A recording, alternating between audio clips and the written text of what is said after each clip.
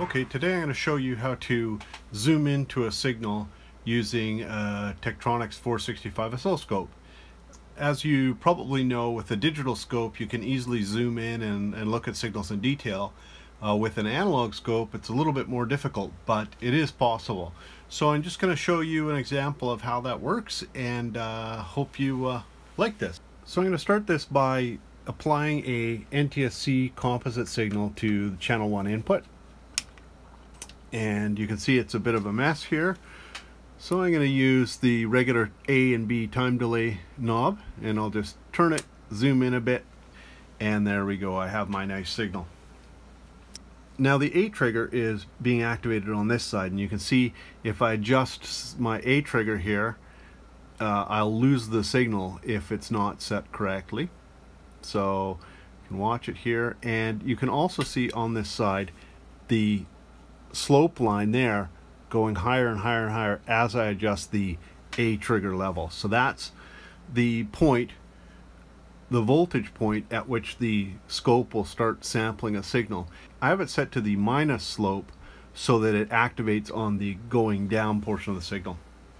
Let's say I wanted to just look at the color burst signal here. What I can do is I can switch it to A intensify mode, and I can use the delay time position knob in order to intensify a portion of the signal. And see, you can see I have a little sliding window there that I can move back and forth. So I'm going to move that to right over the color burst, and you'll notice that it is actually highlighting this bottom part of the signal, this upper part, plus the color burst. I actually want to zoom in a bit. So what I do is I pull out the time per division knob and I twist it into a lower or more fine-grained time division. So I'm going to switch that to 1 microsecond, and I'm going to leave the regular A time per division at 5 microseconds. So now you can see the window is actually quite small. A quick tip is that you can turn the intensity down in order to see the highlighted window easier. So I'm going to highlight the color burst signal there, and then what I'm going to do is I'm going to hit the B delayed button. What this is going to do is this is going to show me only this cursor that has been highlighted, and it is also going to put me into the display mode where the B time per division is set. So the B time per division is set at 1 microseconds. This is set at 5 microseconds for the A time per division. So what that means is it's going to actually zoom in. So let's take a look. And there you go. You can see it zoomed in. And that is quite a clear view of the color burst signal. And looks perfectly normal to me. So I guess this is a healthy device. Another option that we can do is we can switch it into mixed mode. Mixed mode displays both signals on the screen at the same time, and it allows you to view the signal in sort of a sliding window over time versus the source signal. So I'm going to crank the delay time back to the start there, and I'm going to set it to mixed mode. And you can see here what it's actually displaying is everything after the B trigger zoomed in at the B level. Everything before the B trigger is zoomed in at the A level, whatever the A is set to. So as I move the delay time, you can see it start scrolling. Well, this is the signal under the A time base.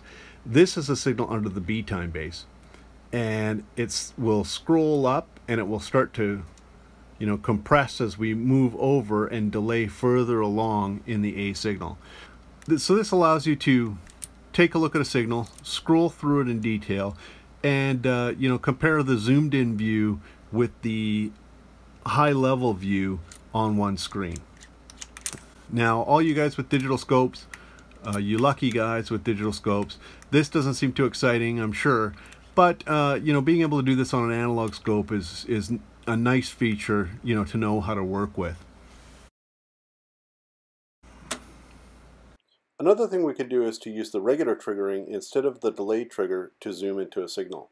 So if you look at the signal that we have here, it is not repeating, so it's a big jumble mess. And there's this signal at the top here, which is you know, potentially interesting. So what I want to do is I actually want to look at this top signal.